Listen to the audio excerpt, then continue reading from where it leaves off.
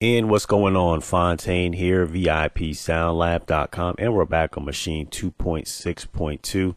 This time we're going to be doing a little routing, or some say routing, in Maschine 2.6.2 because we're getting ready for the new Maschine 2.6.5 update, which I'm pretty excited about because some of the features that's in it now allows you to preserve some of your routings, which I think is a great feature because there's been times where I've actually set up some routing, and then when you want to change your groups, it kind of kicks you in the butt because it didn't let you previously, preserve those routings, and you had to go there and do it all over again, which was like a major headache. So I'm glad that they're updating that, because what happens is when it comes to the ability now to preserve your audio and MIDI routings when loading new groups and kits from the browser, let's say for groups, for example, we already have the little pattern icon.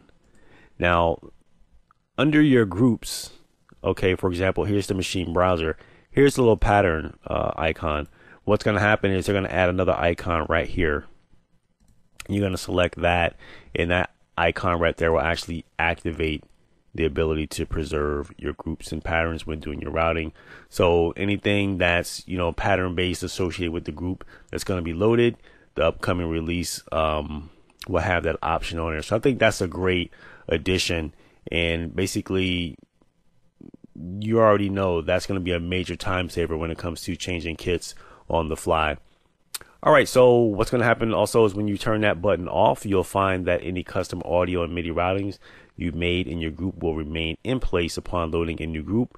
And by turning the button off, you're going to be telling Maschine not to load the saved routings or routings, thus leaving your current routings or routings in place.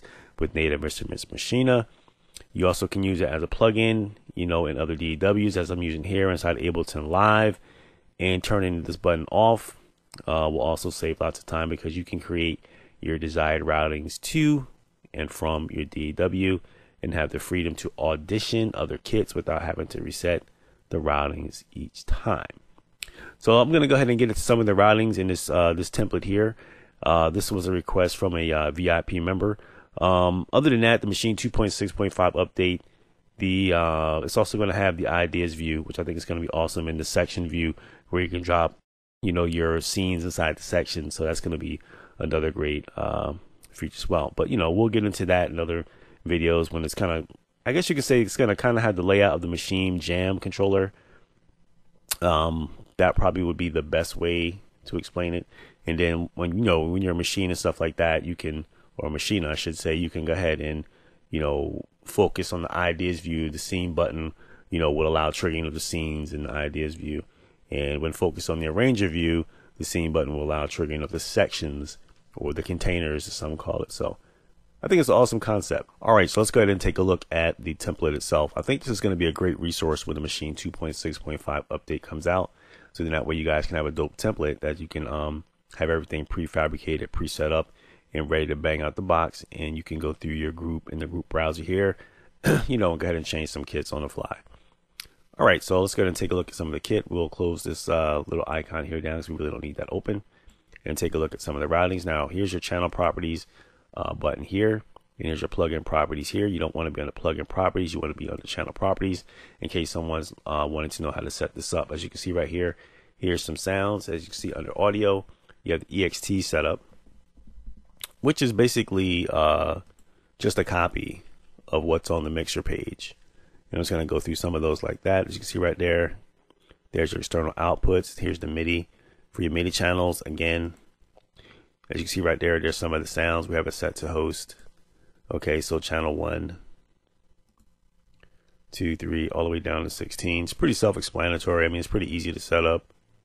We have those guys set up like that. And then on your inputs here, under MIDI, we have everything set up right there. I just go through them like really quick like this here. So we have that set up like that. Again, that's just basically a copy of basically what you have over here under your mixer screen when you activate your inputs and all that good stuff here, and your auxes.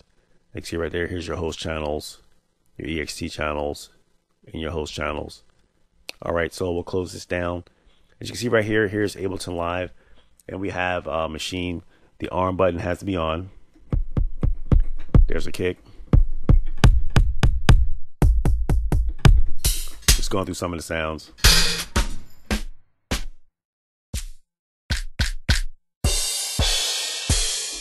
As you see right there, everything's tracked out. So that could be a big time saver when you want to get in there, you know, and start doing your mix.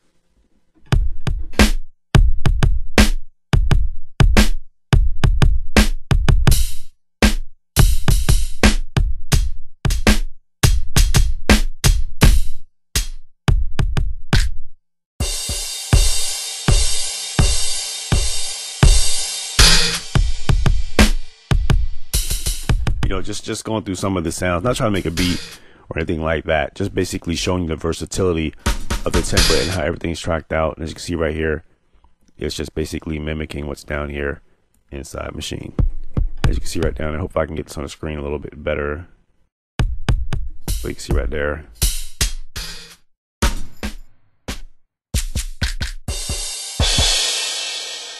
You know, just basically mimicking what's there in Maschine.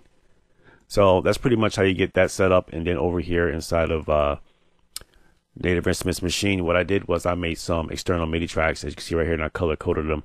I color coded the kicks in green, hi-hats in kind of this orangey color here, snares kind of this purple color here, and you know, cymbals in this kind of teal color here. And I left this little pattern here just so when you get the template and you first open it, so you know what's going on and understand. So when you press play, so if you look over here, shrink this down a little bit. If you look at these little icons here as it's looping, it's sounding off all the notes there. So when you first get in, you'll understand what's going on. You'll understand that the template's going from C1 to D2. You see right there. And I'm moving this MIDI note around. If you look over there,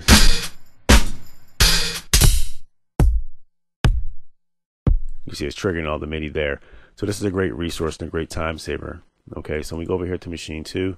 Now when we go to the tracks, I'll use this view right here. I think this will be a lot easier.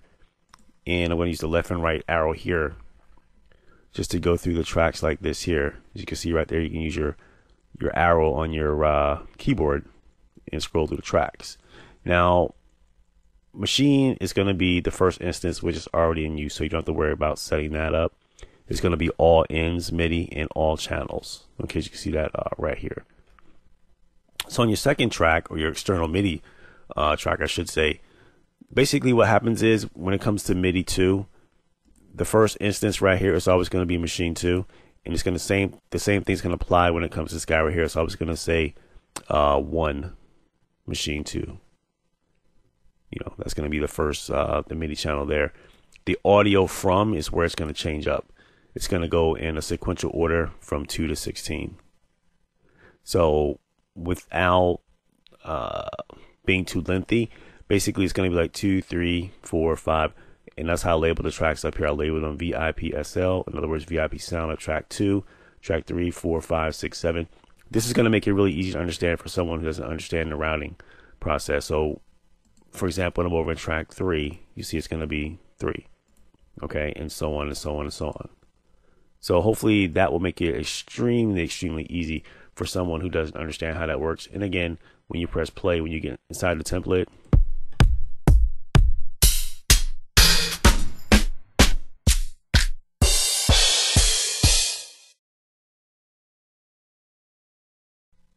all right, and while I have the video running, let me go ahead and throw this quick little tip in here as well. I'm going to inject this little part into the video. I'm not really sure where I'm going to put it in, but one point I wanted to make when doing it this way, in case someone's wondering, they're like, okay, what is the point, you know, having your workflow like this? You can't put any audio plugins on MIDI when you're tracking it out. But one of the beautiful things about Ableton Live, I'm going to show you, if this was a beat pattern, here's one tip. Let's say if we were to freeze this track like this here, that's one of the benefits of Ableton Live, because it's a DAW. Maschine can't do audio yet. So if we was freeze the track like this, right click, okay, and then insert an audio track, we can take this guy right here and we can pop him in. Now what happens is I can warp this audio for that particular track anyway, it's freezing what's on this MIDI channel. You notice how it froze this and it left everything else out? That is amazing. That's awesome. You should take advantage of that. So when I go over here to the RAM,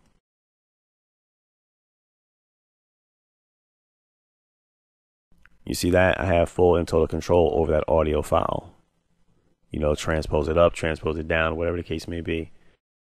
And I will go back to this track. Let's go ahead and let me just go ahead and Control Z that. And we'll bring this back. You know, one thing you can do, another trick you can do is you can make you a couple of copies like this here. I'll just do 4 for now.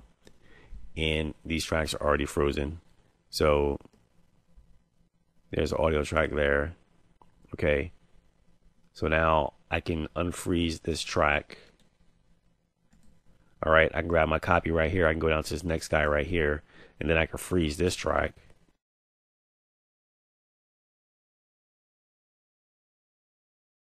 Go ahead and do the same thing. Insert another audio track. Drag that down. Unwarp that. Same thing. Grab another copy here. Okay, go down another track. I'm just going to do a couple right quick here. We'll unfreeze this track. And we'll freeze this track. Boom, boom, boom, boom. We'll insert another audio track here. Now, of course, you know, if it was a beat, the pattern would look a little bit different. You're probably looking at this like, hey, this is all the same thing. No, it's basically what's in the MIDI note pattern here. It's freezing the MIDI only what's on the MIDI channel, and I think that's dope. And I'll unfreeze this. You see what I'm saying? This is the kick is going up. You see what I'm saying? Because it's not, because you're probably looking at the MIDI pattern like this, just like the MIDI pattern is going up like this. No, that's just triggering. This right here is the actual audio itself. So if it was a beat pattern, it would look a little bit different. But, you know, I just figured I'd throw this part in the video as well. I think that'd be a dope tip to someone, because that's a dope way to get, you know, full control of your audio. You know, that way you can make stems. You know, if you have a hi-hat pattern, a kick pattern, or snare pattern, you can save these files, you know, for later use. So I don't think it can get any more easier than that.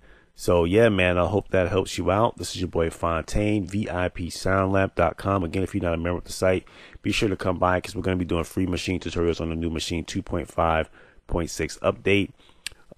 Again, I'm going to upload this template on the website now as we speak. And what you can do is you can just log in and click on, matter of fact, I'll put an icon, a very recognizable icon for this, and I'll label it Maschine 2.6.5 routing template. And that way you guys can click on it, download it, and start getting ready for the new update. So if you have any questions or concerns, hit me up, leave a comment in the section below, leave a like, and I will see you guys on the 2.6.5 update.